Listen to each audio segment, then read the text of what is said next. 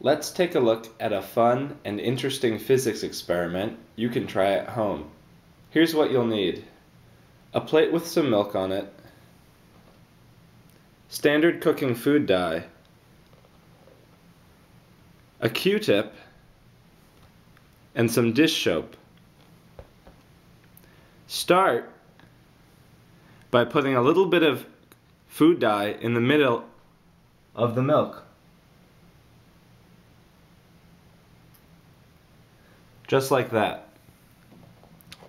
Okay, now let's see what happens if I touch the Q-tip to the food dye. Nothing much. Let's try again with a little bit of dish soap on the Q-tip.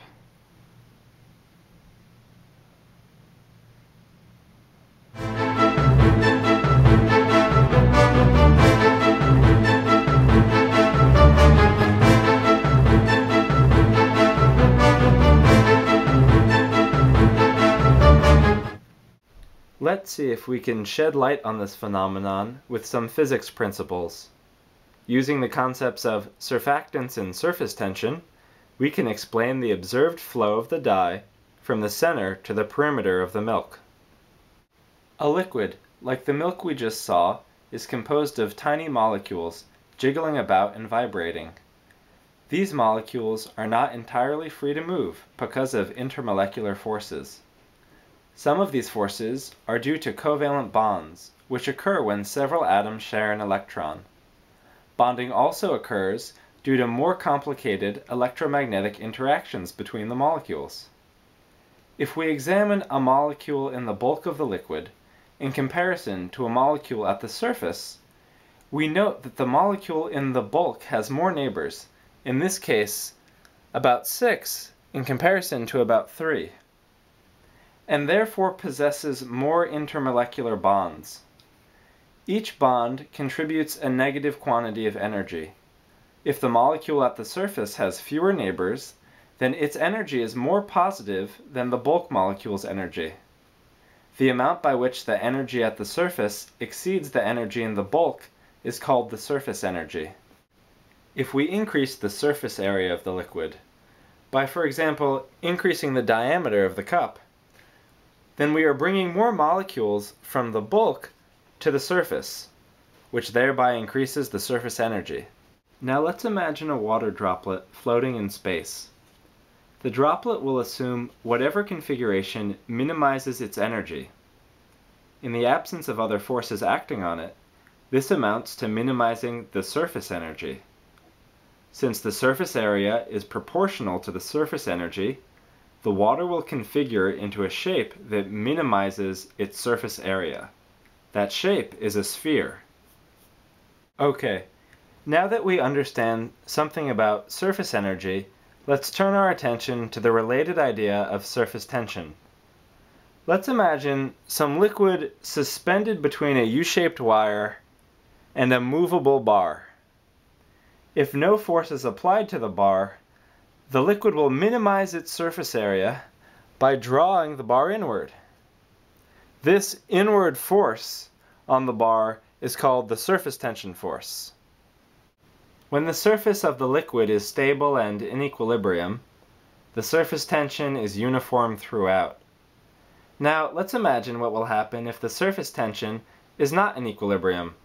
For example, let's say that the surface tension is much higher in region A of the liquid than region B.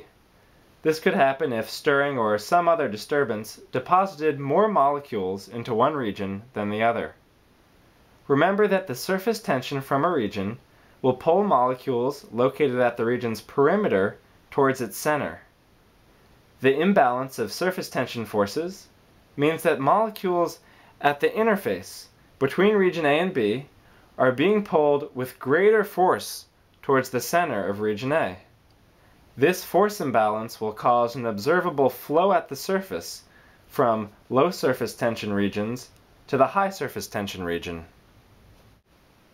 Alright, we have almost arrived at an explanation of the original soap and milk demonstration. Let's just talk a little bit more about the soap.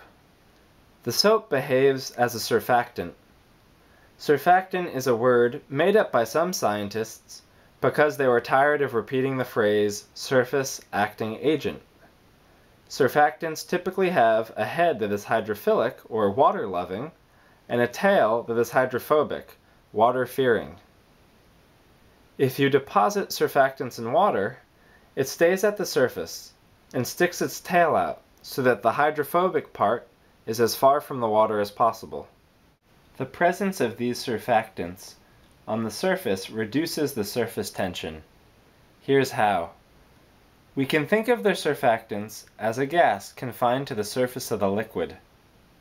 We know that if we examine gas in a box, it will exert an outward pressure on the walls of the box. In a similar fashion, the surfactant exerts an outward pressure on the surface of the fluid. This outward pressure, due to the surfactants, will reduce the pre-existing inward surface tension pressure. Now let's apply this framework to the milk and soap experiment. Initially, before we add the soap, the surface is in equilibrium with uniform surface tension. Then we add a droplet of soap. The soap molecules get absorbed at the surface and lower the surface tension in the region they were initially deposited. Now the surface tension is no longer uniform. It is lower in the center, where the surfactant is, and is higher out around the soapless perimeter. As we just explained, the surface tension imbalance will create a macroscopic flow from the lower surface tension center to the higher surface tension perimeter. The dye molecules help us visualize this outward flow. There you have it, folks. Thanks for watching.